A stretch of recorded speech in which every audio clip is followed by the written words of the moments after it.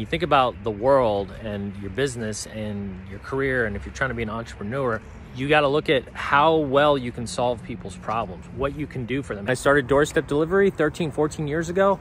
You weren't able to order online, or let alone your phone. The iPhone actually came out that same year we started the company.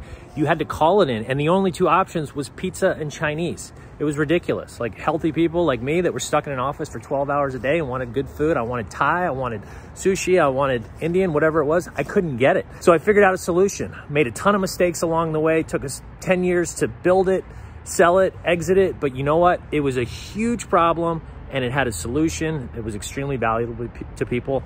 And that's why we succeeded.